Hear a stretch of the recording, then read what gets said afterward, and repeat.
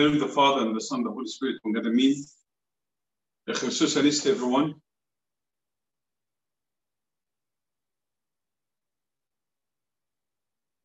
Christus Anisti, المسيح قام, حقا قام.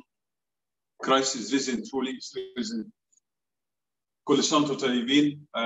As I mentioned earlier, we have not even, last week was a little bit after Easter. All of us were relaxed a little bit, but also, it was a tough week because we had so many funerals in our church last week. And we pray for those who really went to heaven, and also pray for their families that the Lord God give the power, strength, and support. Dr. Magdi, Uncle Munir, Uncle Galal, and also, it was very rough week. But we pray for them. Meher Lutfallah also, we pray for them. God may repose their soul in heaven. Tonight, actually, I was gonna, from now on, that's accepted tonight. I will start the Bible study series next Sunday. And if you receive the schedule from the church, now we made the schedule a little bit easy. It's going to be Saturday Arabic with Abu Moros, Sunday one night Arabic, tonight will be an English night. So Wednesday will be an Arabic night. Tomorrow will be Abu Nakrulus. Also, Abu Nakrulus will have the Arabic night tomorrow. That means Thursday will be the English night for Abu Nakrulus. And Tuesday will be Abu Namina in English, then Friday will be the Arabic. And then we'll be covering the week. So we'll have a nightly gathering. I hope all of you really try to log on. And I hope tonight since it's an English night that, if you can gather together and we'll talk. I decided actually to talk about the resurrection, especially the resurrection of our Lord Jesus Christ. We do not talk about much. And I wanted to study the Bible. I started to study the Bible study, the book of John, but I said, let me continue tonight to talk about the resurrection of our Lord Jesus Christ. And exactly tonight, I'm going to talk about really what difference does the resurrection make in my life? What difference does the resurrection make in my life? How important is the resurrection? How important is Christianity? So what difference does the resurrection make in my life? Just before I start talking about that, I want to go over a little bit with one of the most beautiful chapters in the Bible, 1 Corinthians chapter 15. If you want to know about the resurrection, read the chapter. In matter of fact, each funeral, either male or female, or man and woman, or young, we always read the epistle will be read from the book from 1 Corinthians chapter 15. Because 1 Corinthians chapter 15, St. John actually speaks to us about the resurrection of the Lord, the appearance of the Lord, and also the meaning of the resurrection in my life. And he gave a beautiful, strong analogy. He said, by the way, if Christ is not risen, that means that there's no resurrection for me. So it's a very important chapter. Today I'm just going to go over a little bit. I'm going to go over first chapter 1, verse 1 to 5, and then verse 12, 15. Then we'll talk a little bit about the resurrection before I get to the topic, which tonight I'm going to speak to what difference does the resurrection make in my life. If you open the Bible, 1 Corinthians chapter 15, verse 1 to 5, we'll start. And as I mentioned, this is one of the most important books about the resurrection of our Lord Jesus Christ. And then the Father, Son, and the Holy Spirit,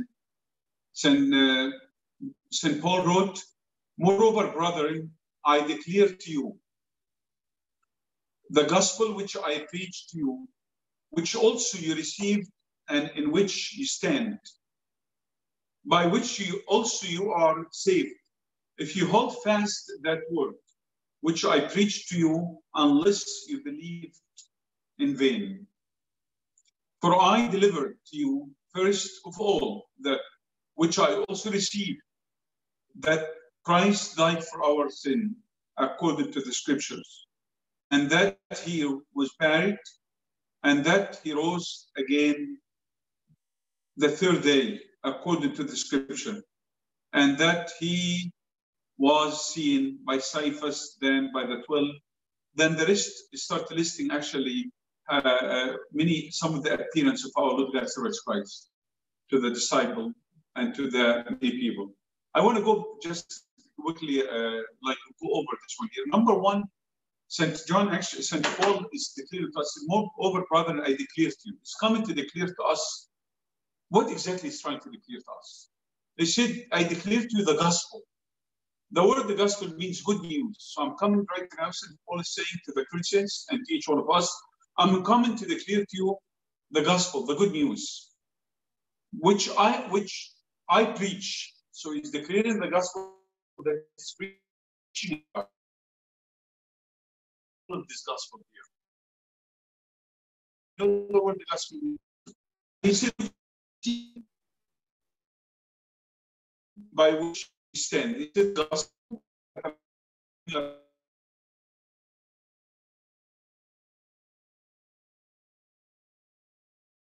You are saved. So the gospel, the part of the gospel, that's through it with his faith, and if you list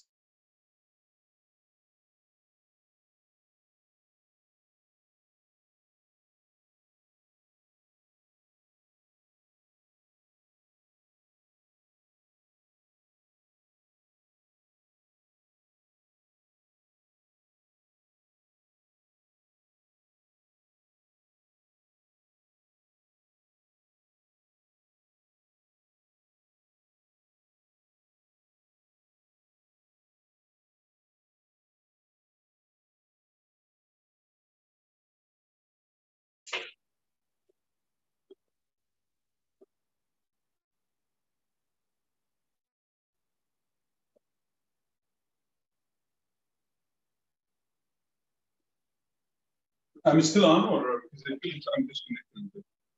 No, you were disconnected, but now you're on, Ibuna. Okay, so verse 3, actually, I'm in verse 3 right now. He said, for I delivered to you first all that which I also received. This is a very important verse, by the way, because it's telling us, he's delivering to us something he received. And to show us the power of the tradition, the power of the Holy Tradition. There's a lot of things in our church it's not written exactly in the Bible, but we received it from the early fathers. And that's what he said, actually, St. Paul here, affirming something very important about the importance of the Holy Tradition. He said, for I deliver to you, first all, that which I received. And he started actually listening to us. What exactly? He said, that Christ died for our sake. Christ died for our sins. So the first one, Christ died for our sins. That's what we celebrate last week, the Holy Pascha week. According to what? According to the Scripture. So everything is written from the Old Testament, from the prophets. So I'm delivering you something that I received, and it's basically coming from the Scripture, which is from the prophet. And that he was buried, and then he talks about, so now he died for us, he buried, and the most important part, and that he rose again on the third day, according to the Scripture. So Christ rose again from the dead. And he talk about, he affirming the resurrection of our Lord Jesus Christ in verse 5 said that he was seen. When he say he was seen, means you're confirming something very important. Christ rose from the dead, and all of us witnessed that. And he said he was seen by Simon. Verse 6 said, after that he was seen by over 500 brethren at once, and then, of whom a greater part remain to the finish. Some of them are still living. Then in the end, they're saying he was seen by James. And even he said, I saw him personally. So St. Paul actually revealing to us what exactly happened. And then from verse 12 actually talks about very important. He said, now if Christ is preached that he has been raised from the dead, he's questioning us. How do some among you say that there's no resurrection of the dead? But if there's no resurrection of the dead, then Christ is not risen. And if Christ is not risen, then our preaching is empty and our faith also empty. Yes, and you are found false witness of God, because we have testified of God that is he raised up Christ from the dead, he did not raise up. If in fact the dead did not rise, for if the dead do not rise, then Christ is not risen. What actually the main point of this actually from verse 12 until verse 16 here, even to complete the whole, it's talking about really the importance of Christ's resurrection and my resurrection. If Christ is not risen, that means I myself, I will have no resurrection. For the foundation of our faith, actually, it's basically based on one thing, the resurrection of our Lord God Jesus Christ. That's how important the resurrection. The importance of the resurrection is basically that the new beginning, the moment. All the disciples after Christ died on the cross, they were all disappearing, dying, crying. That's it. We lived a good life with this man here, we had a good time. But after the resurrection, was basically, it's the new beginning. It's the new start. That's why the 40 days ministry of our Lord God Jesus Christ, from the resurrection to the ascension, it's a very essential to the church. Very essential to the church in these 40 days here. And then he said to them, if Christ is not risen, then our faith is empty and our preaching is empty. Which means, you know what? Why should we preach?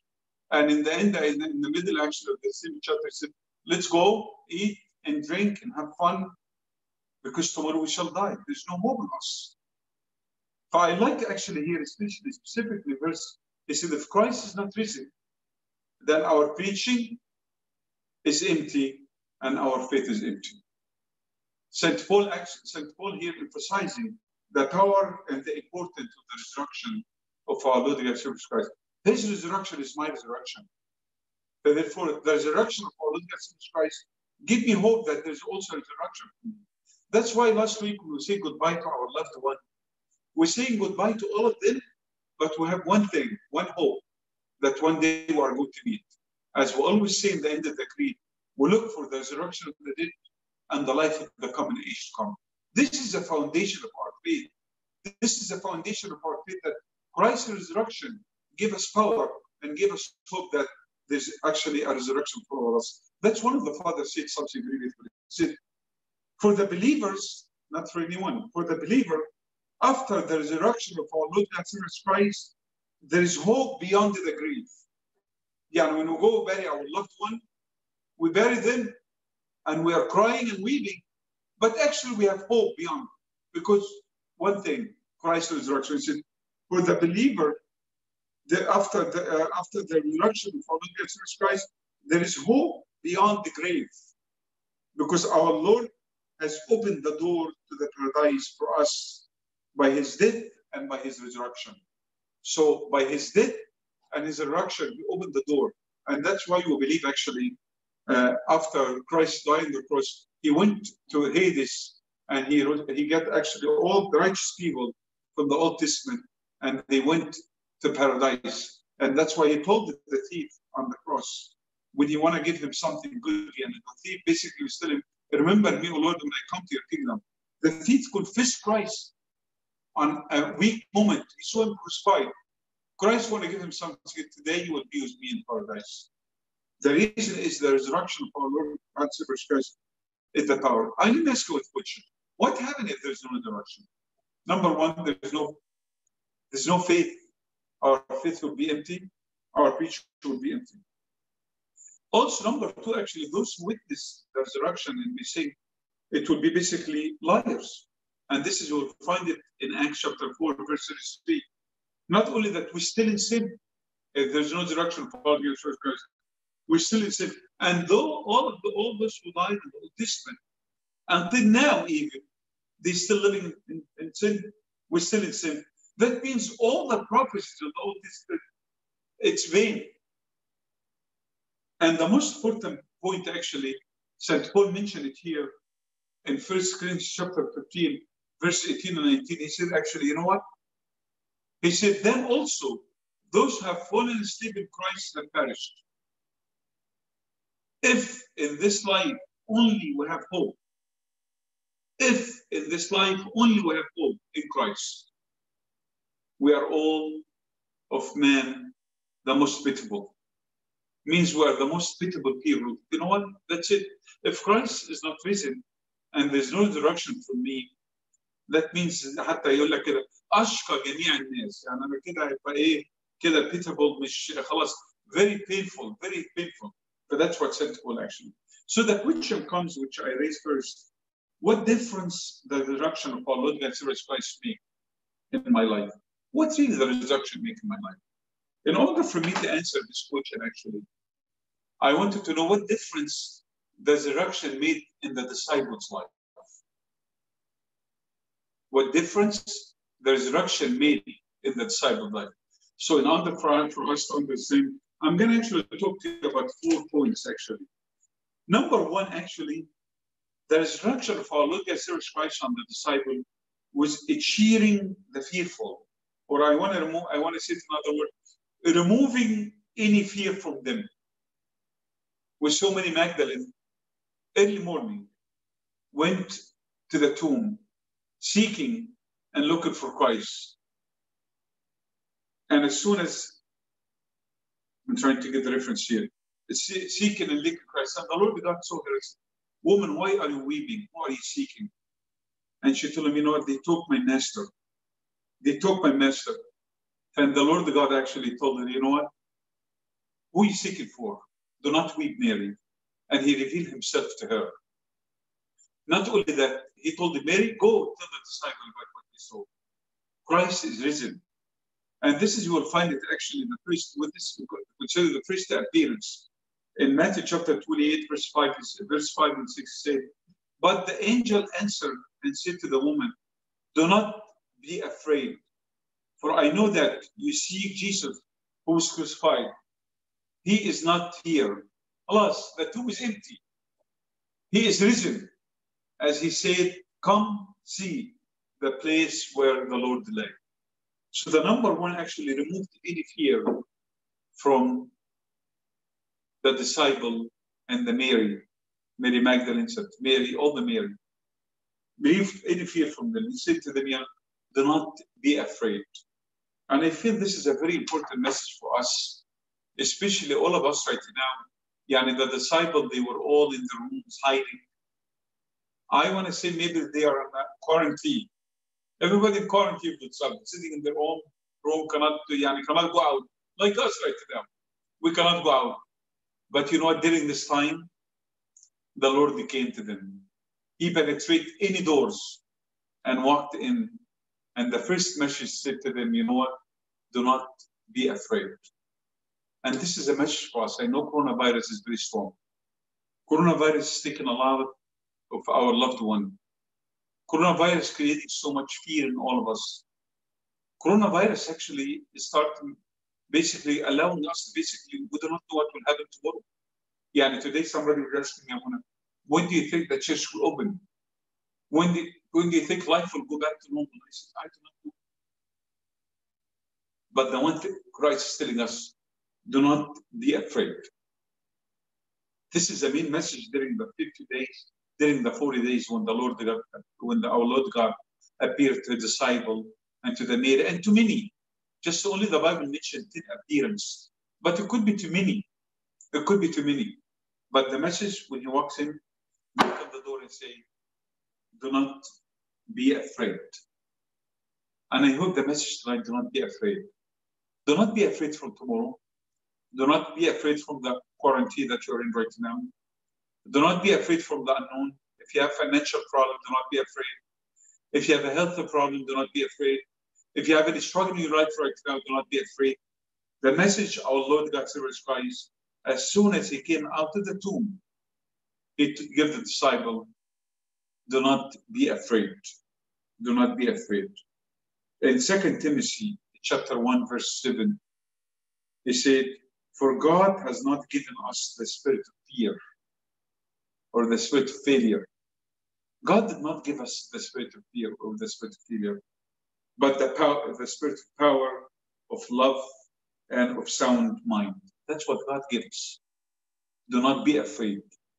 It's the first message of the resurrected Christ, telling all of us really what difference the resurrection makes in my life. Is telling us to take away, remove any fear from us. Number two, actually, it gives the disciple power. The disciple acts after the crucifixion of our Lord, they were running in fear. They were hiding. I'm sure all of them in the rooms, locking the doors. They were afraid and they had no power. Look what happened to St. Peter, the one who denied Christ 3 times. The one, actually, the young girl asked him, you are one of his fellow. You are one of his fellow. He said, I do not know this man here. Look at what St. Peter, after the resurrection of our Lord Jesus Christ. Look, the power of the resurrection made in Peter's life. St. Peter actually was able to go witness Christ everywhere. Not the power of the resurrection gave to Peter only, but all the martyrs. All the martyrs that they died in the name of our Christ. When you look at St. George, what gives you power, St. George? St. the resurrection. When you look at a young boy, St. Abeno, what gives you resurrection? Tell you what gives you power will tell you the resurrection. When you go to St. Marina, how you were dying for Christ? No, I'm not worried. Because with Christ's resurrection, I have hope that He give me a resurrection from my body one day, and I hope that there's another resurrection, and there's another life, there's eternal life. So actually, He gives them power. You compare the disciples before the resurrection and after the resurrection, especially after they received the gift of the Holy Spirit. They were like lions. Lions. And Jesus said, I will send your lions among wolves. They were lions. They were not afraid from anything. If somebody said, I kill you, fine. Look at our beloved saint that we are going to St. Mark the Apostle. He was not afraid from anything. They tortured him. He said, fine. That's no problem for me. What gives you power, St. Mark? He said, no, the resurrection give him power. So, number one, do not remove away from fear. Number two, give them power. I love St. Paul and St. Peter, actually, when I talk about St. Peter, the weak Peter, the one who wept bitterly after he denied Christ 3 times, the one he felt he's weak, the one he felt he's lost. Look at him after he received the gift of the Holy Spirit. When you look at him during when he gave the sermons in book of Acts chapter 13, he said, he spoke with a loud voice, telling everybody about the resurrected Christ. And he started actually bringing a list. You have to believe that Christ has to die and rose. And he told them what happened. This is according to the scripture. This is according to the prophets. This is according to the Old Testament. So I'll give you power, St. Peter will tell you one thing. What difference the resurrection of our Lord made in life is one thing. It gives me power. It gives me power.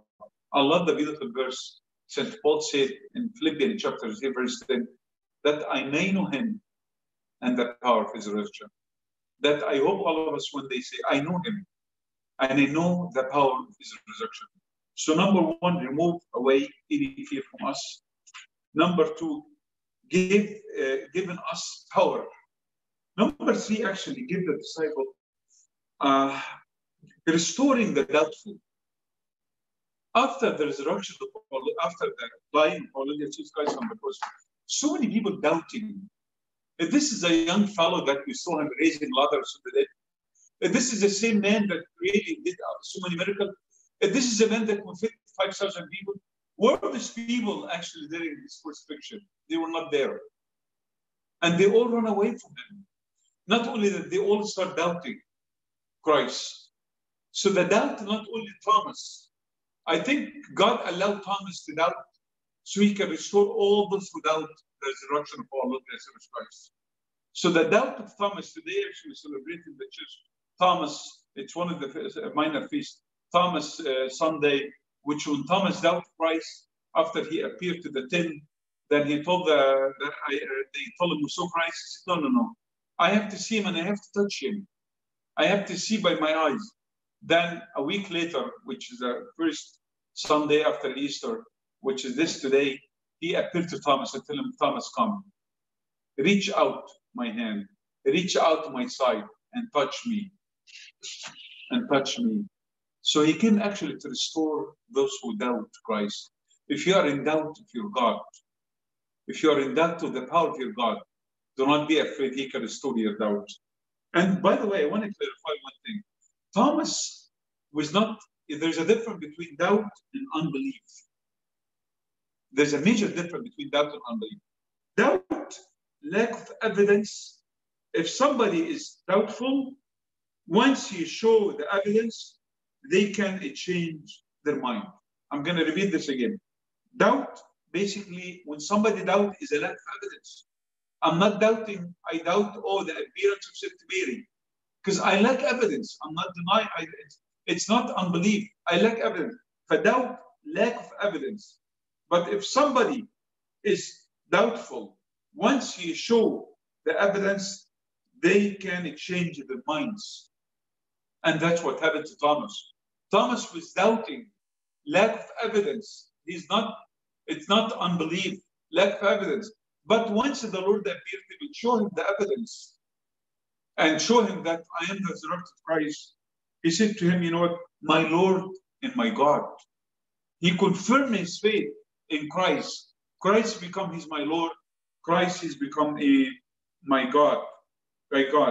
So, but the unbelievable person is someone who refuses to believe or consider after affirmative evidence. Unbelief is someone who refuses to believe or consider affirmative evidence. Somebody given the evidence, but he denied Christ. That's unbelief. But sadly enough, so many people doubt in Christ. But it's okay to doubt. Seek, and it will be open to you. But I will not pray for those who are really unbelieving. They do not believe. Look at coronavirus right now and what's happening around us. You know what makes me sad? So many people, especially, forgive me to say that, many leaders in our country right now, they don't want to even acknowledge there's God. They are afraid to acknowledge there's God. And they cannot get the message. Look at 2 months ago, we were fighting something, LGBT, or fighting a different fight right now. Look at what we're fighting right now. Coronavirus. Wake up. God is here. God is sending a message to us. Let's wake up. Let's move. Let's acknowledge the existence of our God. And I'm praying honestly that our school system will bring God back to school. Will bring God to the courthouse. Will bring God to our everywhere in our society. Let's pray for that. So there's a difference between doubt and unbelief. Doubt, again, lack of evidence. But if somebody is doubtful, once he shows the evidence, they can change their mind. And that's what happened to Thomas. Once the Lord God appeared to him and showed him his evidence, he became a believer and said, my Lord and my God. I hope you are in doubt. Just God want to seek God. So we talked about what difference does the resurrection makes in my life. Number one, it's cheerful, or basically take away, remove any fear from my life. Number two, give us power. Number three, restore the doubtful, restore those who doubt.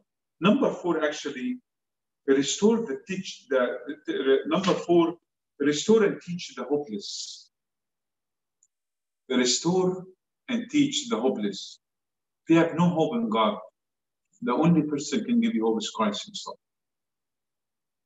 Or in other words, I want to say, confirm the truth about the Bible and about the scripture. Or I can say, teaching the ignorant. And this is a story, actually, find that story in Luke chapter 24, verse 15 to verse 48, which is the story of the two disciples from West.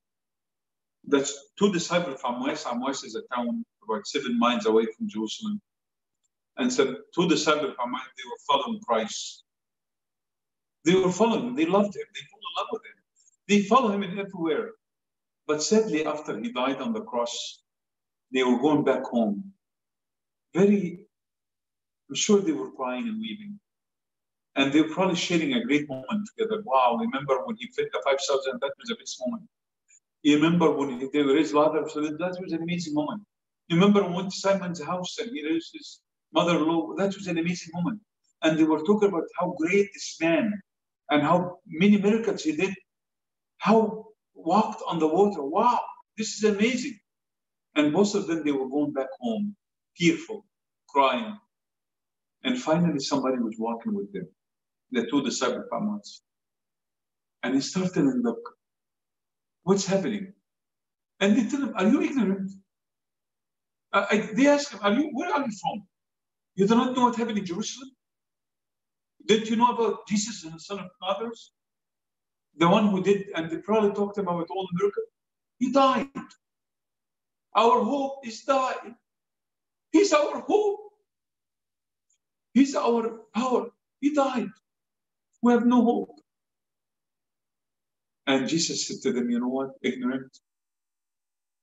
And he started explaining to them everything from the scripture. And it showed us the power of the Bible. That's why I'm saying here, confirming the importance of the power of the Holy Bible. He said, look, don't you know? And he started going step by step. All the prophecies from the Old Testament, it showed them. And he told them he must rise from the dead. And while he was walking with them, he break bread. And they recognized that he's Christ. You know what happened to them? The two disciples from us. They were leaving Jerusalem, coming back home. They went back to Jerusalem to witness Christ. Exactly like Mary Magdalene.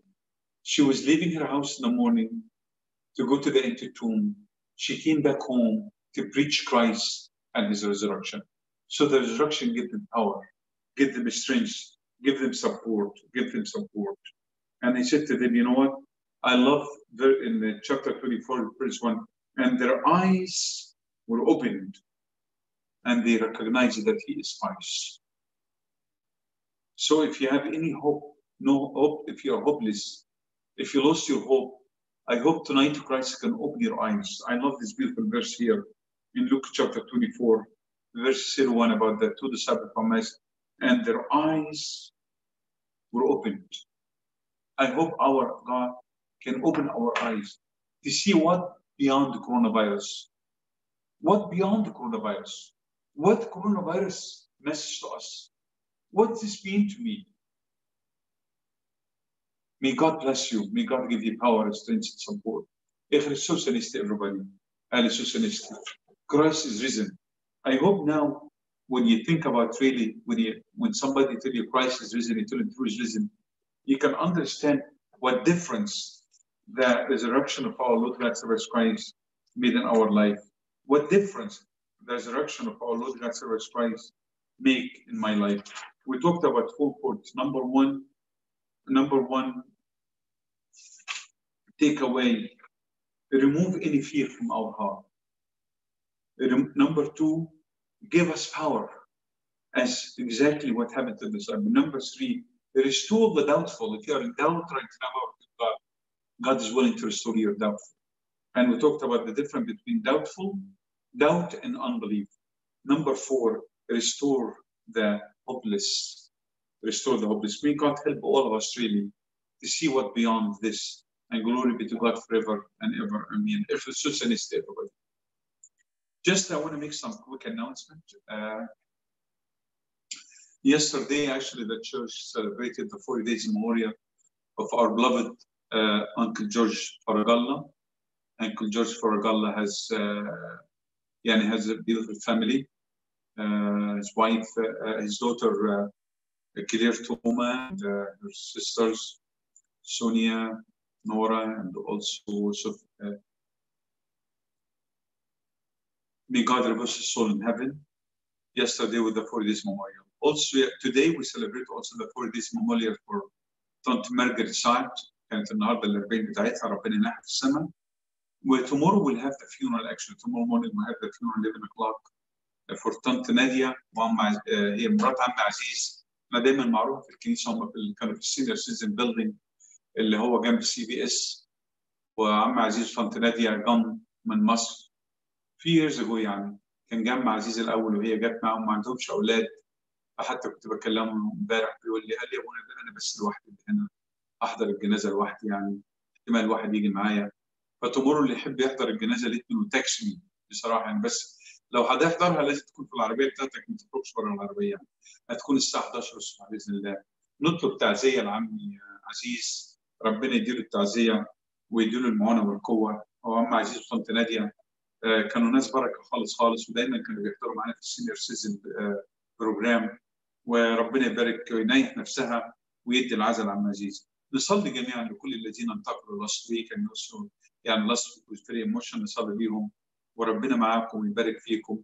ونصلي للمرضى كلهم. في بعض لسه حبايبنا لسه تعبانين Also, let's pray for those who work in the hospital. They are our hero. They really, يعني every day we pray for them. God give them power and strength and support. ربنا معاك ويبارك فيكم. Tomorrow you will be with أبونا كرولوس will be Arabic message tomorrow. هتكون رسالة بالعربي بكرة مع أبونا كرولوس بإذن الله الساعة 7. إخريستوس أنستي، إخريستوس أنستي، ربنا معاكم ويبارك فيكم. لنا كل المجد والكرامة إلى الأبد. آمين. الليل ويجب سارة ريك أيوكي أجيب نعماتي كان قاي تسوسي ونستوني ونان تنوشي وإبوي مجو open choice Jesus بخريستوس. Jesus Christ our God who is from the Sotimon when I am Kyrie eleison Kyrie flogison eminis moeros simatania conezo om de es Christus benoti amines shoki. O King of peace, grant us peace, establish for us the peace, for them that are the glory forever and ever. Amen. O Lord, lead us with the favor of Father, who art in heaven. Hallowed be thy name, thy kingdom come, thy will be done.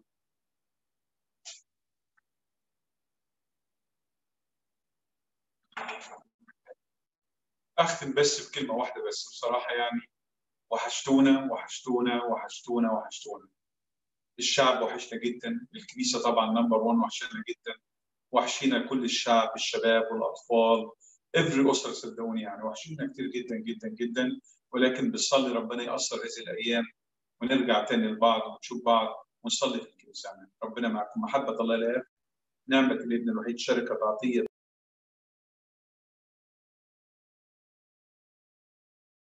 ربنا معكم.